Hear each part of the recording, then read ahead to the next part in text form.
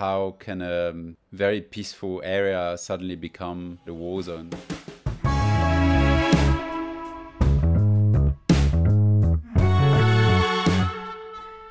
Hi, I'm Hiba Ali, and welcome to Level 3, Stories from the Heart of Humanitarian Crises. I run IRIN, a nonprofit newsroom based here in Geneva that reports on conflicts and natural disasters around the world, as well as the multi-billion-dollar industry that has spawned to respond to them. In each episode, we'll give you an inside look at the coverage from our newsroom, both here in the Aid Policy Hub of Geneva and from our 200 correspondents in hotspots around the world. If you want to better understand humanitarian crises, how they shape our world, and what can be done about them, this is the podcast for you, my friends.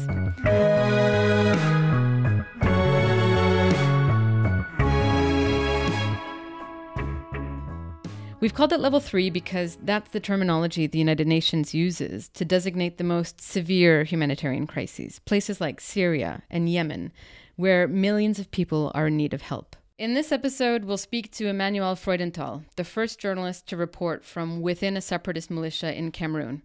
And he's going to explain why the dream of an independent country called Ambazonia has turned farmers into fighters and displaced more than 180,000 people. But first, IRIN's senior editor for policy, Ben Parker, joins us for a look at what's going on in our own backyard. Geneva is this home of international decision-making on peace-building, development, crisis response.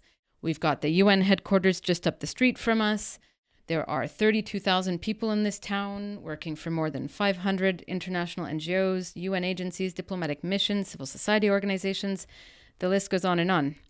Ben, welcome. Thank you. What is on your radar?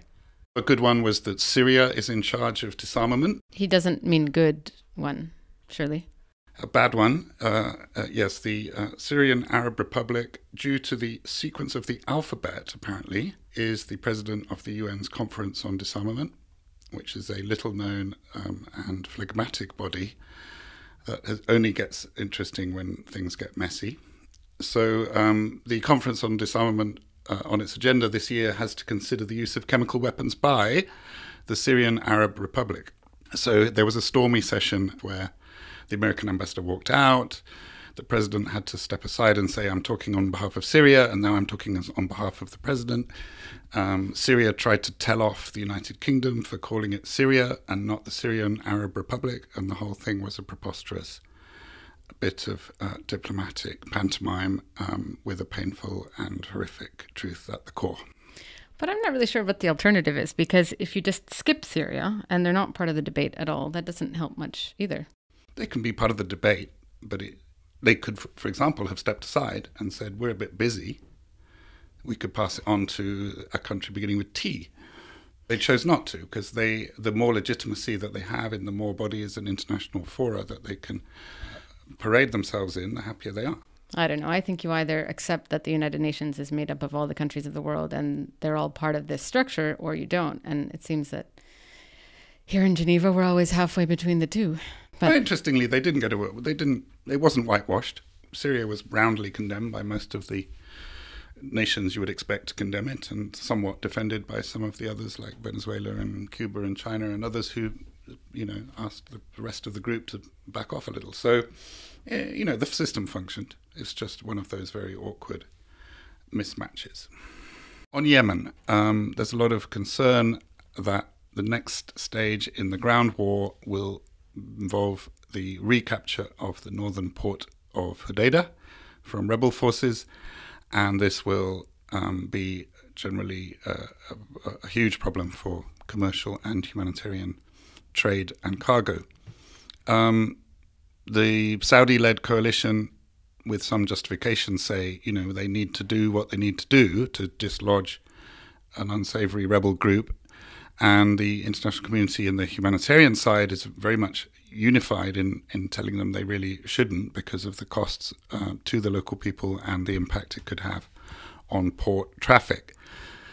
You got to say at some point, war, with the aid agencies it's not their business to stop war, really.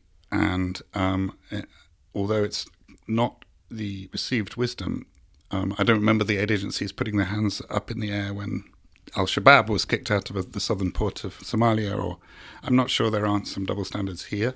I do think there are logistical repercussions, and the Saudis and the Emiratis have not shown themselves brilliantly conscious of humanitarian principles. So, nor for that matter, some of the Western countries supporting them. And indeed, and so I think there are. It is an interesting case where it's the lineup is very predictable, but I'm not sure the principles are quite where everybody says they are. We will follow that closely and report back in the next episode.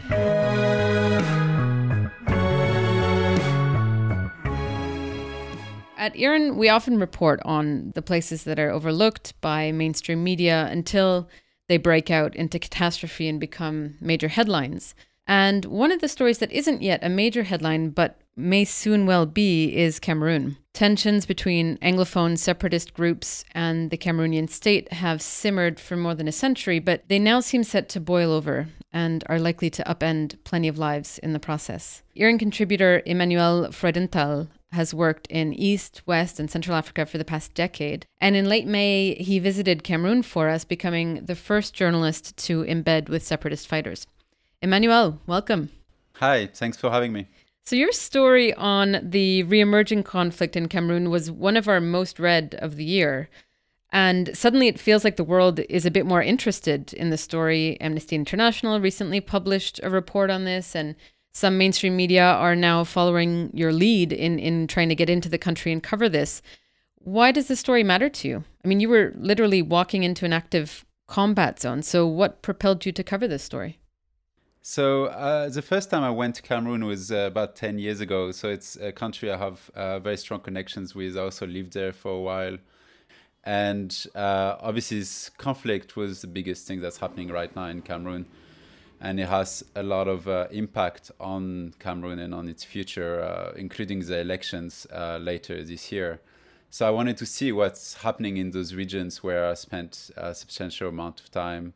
How can a very peaceful area suddenly become, like you said, a war zone? I hadn't known it like that.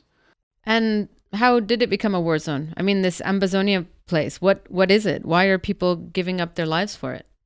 So in 1916, basically, Cameroon used to be a colony of Germany. And after the end of the First World War, the country was split as a protectorate between France and the UK. So part of Cameroon started to speak English, and then the other part started speaking French, mostly. That's at least the language that was taught at school. Fast forward to the 1960s, Cameroon and Nigeria got their independence. The idea was to have two official languages, and that's what happened. And then slowly, a lot of Anglophone Cameroonians felt like the French language was being imposed on them. There were more and more protests and calls for greater autonomy of the Anglophone side of Cameroon, and also better recognition of the English language, basically. And a couple of years ago, in 2016, the process escalated, and then they escalated even more last year in October, until the army basically killed protesters and jailed hundreds of people. That's what led to a bunch of armed groups getting created in the Anglophone area of Cameroon seeking independence. And so basically what had been a bit of a fringe idea, at least a lot of people will argue that this is a fringe idea, to have a separate country became basically the norm. But you got pretty amazing access to these newly created militia groups. What was it like being in the bush with these guys? I mean, what were they like? So what was it like on a kind of daily basis was a lot of walking. A lot of these guys used to be farmers until the army quite often came and invaded the village, and then they had to flee, and so then they joined this militia, the Ambazonia Defense Forces. But apart from, obviously the attacks and the weapons and the ammunitions, this was like quite not entirely different from life in just an average village in Cameroon. Because you described them in the story as wearing flip-flops and having hunting rifles. Like, it seemed like a bit of an amateur operation, or at the very least a bit surreal. Oh yeah, it's a totally an amateur operation. I mean, none of the people that I've met had what you could call really a military background. Most of them were farmers, or maybe some people that were in business, or some more fixed jobs. But the vast majority of them were farmers. Obviously, not all of them had flip flops. Some of them had better shoes. Um, there's a few that might have had machine guns, but I didn't see very many. Most of them had this, old hunting rifles that were handed down by their fathers. And what did they tell you about what they wanted, or what they were hoping for as a result of all of this? All of them want the restoration, as they say, of a country called Mbezonia. They want independence from Cameroon. And that's because they felt marginalized for so long. And the fact that the army invaded their villages and killed people is pretty much the last drop for them. All we need is just our land so that we can continue with our activities. Our children go back to school, we continue with our work. So we cannot just stand and watch them killing our people, killing our women, raping them. We don't know where we can go to ask for help. So we are hiding inside the forest because of the soldiers. So we don't have anything, and really we have to fight back. So Emmanuel, that's kind of representative of the situation for many of the fighters you met? Yeah. I mean, they feel like they have their back against the wall, and also a key part of the reason they're fighting is because on top of the language discrimination, they also feel like the state is not delivering what a state should deliver. In pretty much in any country, there's very few roads in these regions. The schools are sometimes in some tiny shack. They struggle to find teachers. There's no good health services. The fact that there are refugees in Nigeria means that this conflict has displaced people, both, I think, people who fled into Nigeria, but also even within Cameroon, people who are displaced. How are those people faring? Many people have been displaced. Over 180,000 people have been displaced. Some of them cross the border to Nigeria. Those people are not faring well. They're struggling to have food. Many of those people are in the bush, usually sometimes where their farms were. And those people, for example, who are in Nigeria, they're really struggling. There's very little support for them. They barely have a place to sleep that's not in the open. They were telling me that every night they have to find someone's porch to sleep on. They have this tiny room. Basically, that might be 6 by 6 meters where all the women sleep. And I don't know how they manage that because there's so many of them. They say there's 350. I mean, people were complaining about, lack of education, lack of healthcare, and so on.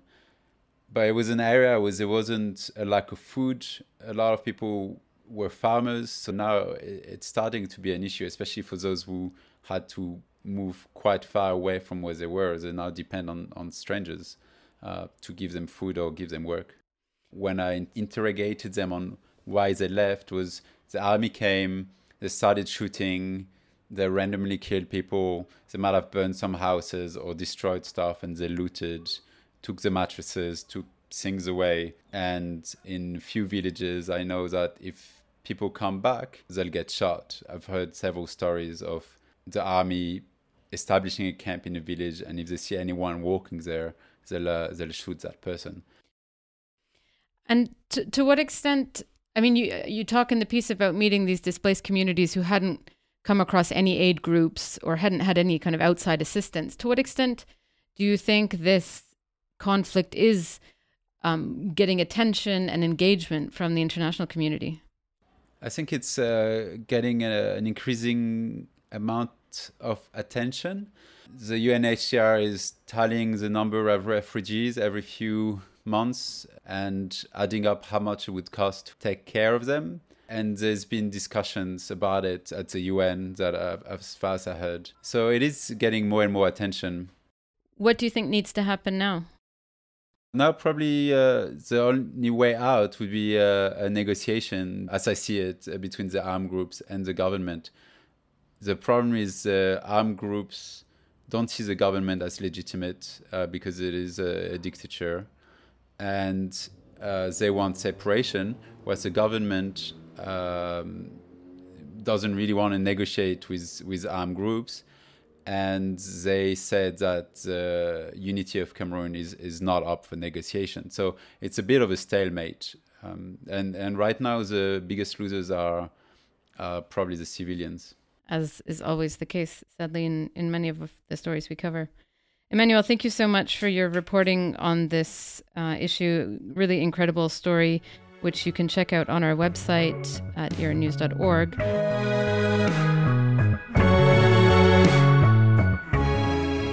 So, Ben, you've been listening in. What do you think?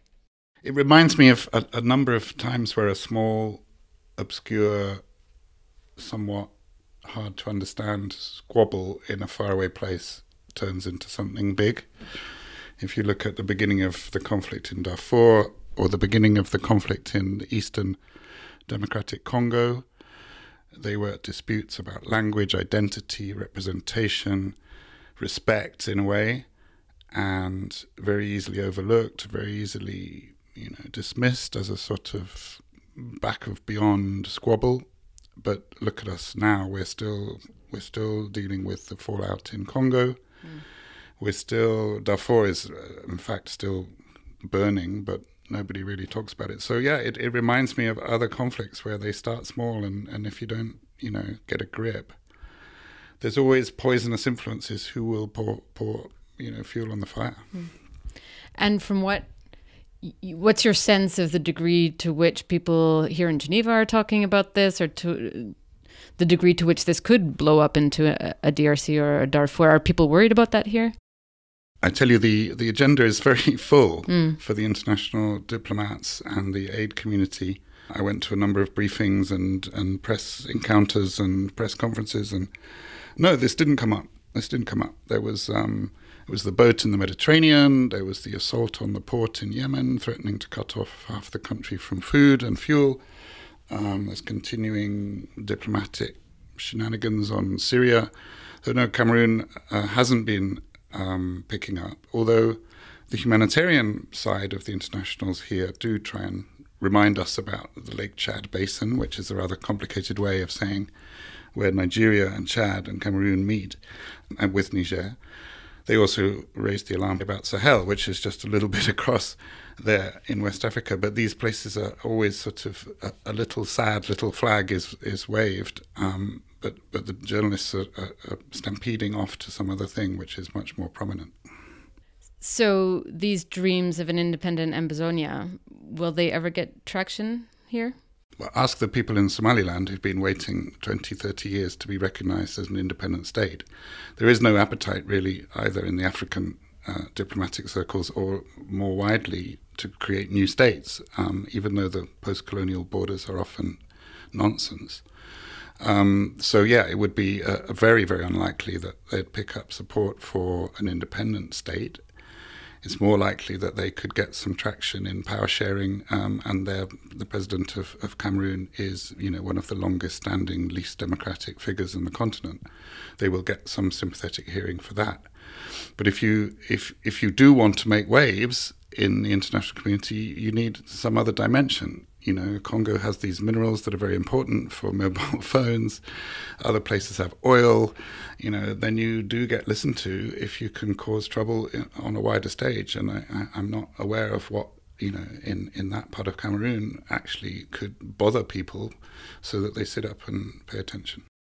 Thanks, Ben, for that sobering analysis. We'll continue following developments in Cameroon, but in the meantime, we'd like to leave you on a slightly more optimistic note. In each episode of Level 3, we'll end with voices from the world that we report on, and today we'd like to introduce you to Ria William Uyeda, a former refugee who returned to her native South Sudan and founded an organization to empower girls and women.